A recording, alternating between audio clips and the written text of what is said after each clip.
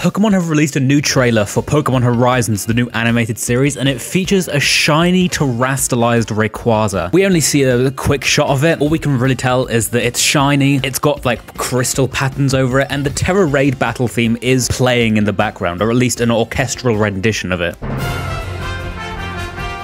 So I think it is pretty safe to assume that is a Terastallised Shiny Rayquaza. There have been a lot of people theorizing that perhaps there could be a 7-star Rayquaza raid planned to coincide with this animated series, and I wanted to go over what, that could look like. Obviously, the biggest question is what's its Tera type gonna be? And at least with the previous 7-star raids, it seems like there's a few rules that you have to loosely follow. And, I might be quite wrong on these. We've only had, I think, 5 7-star raids so far, so I could easily be wrong, but I still think it's best to try to follow these rules. First, the Tera type has to make thematic sense, and it has to make sense in terms of type matchups. For example, Charizard is meant to be a dragon, so the dragon Tera type works. Also, one of Dragon's weaknesses is ice, but that weakness is covered by its original fire typing. I also don't want to reuse any Tera types that have already been used in 7-star raids, so can't use dragon or flying or fighting or anything like that. Lastly, Rayquaza has to have access to some sort of an attacking move that is the same type as whatever its Tera type is going to be. And with all of that out of the way, I think I have 3 pretty likely candidates for what this 7-star raid could hypothetically look like. All of these builds I've put together all have the same first 2 moves, because obviously the 7-star raid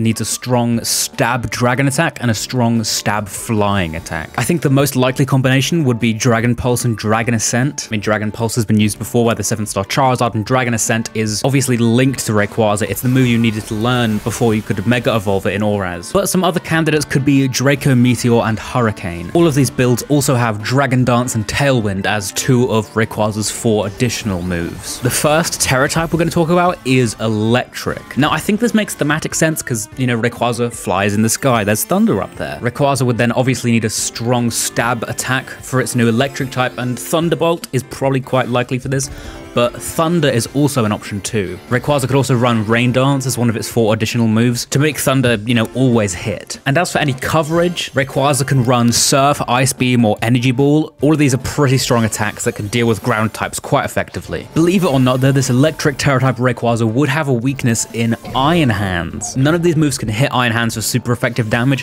which would probably allow it to set up a Belly Drum, and then also it can learn Earthquake, so it can really go into town. Rayquaza obviously has 150 base attack and special attack, so it's possible that Rayquaza would still be out damaging Iron Hands here. The next Tera type I wanted to discuss was the Dark Tera type actually, and I know this sounds a bit strange, but just try to bear with me here. So the color used for the Dark type is black, right? And the background for a Dark type Tera Raid is like black and red.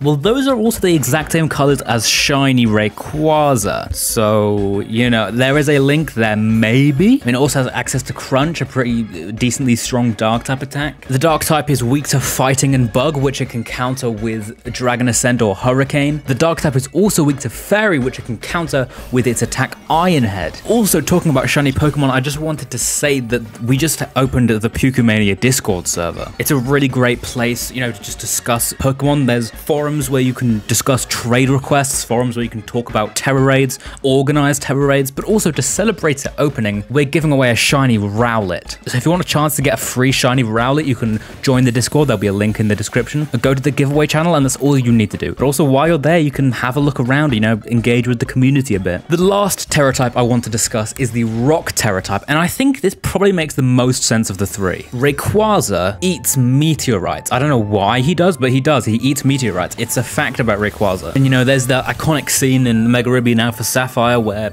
you go into space, fight Deoxys, a bunch of meteorites. That is probably one of the most iconic moments with Rayquaza in any of the games. And so I think the Rock Tera type could really, help reconnect to that memory, especially since it was almost 10 years ago. But also in terms of type matchups, I mean, Rock is weak to Fighting type attacks, but Rayquaza's Flying type attacks can deal with Fighting types, as we said earlier. Rock is also weak to Ground, which can be countered with Surf, Energy Ball, or Ice Beam. Rock is weak to Water, which can be countered by Energy Ball. Rock is also weak to Grass, which can be countered by Flamethrower. Also, Rayquaza can learn Sandstorm, and if it's Terastallized into the Rock type, it uses Sandstorm, its special defense gets a 50% boost, which is huge for Rayquaza because its base special defense is already 90 on top of 105 base HP. This would probably make it incredibly difficult to take care of, and I think it'd be a really, really interesting 7-star raid. If there's anything really blatantly obvious you think I've missed, feel free to let me know in the comments. I'll probably read all of them. But also, I'll be discussing this a bit in the Discord server. If you want to talk about it some more, like I said, there is a link in the description you could join if you want to.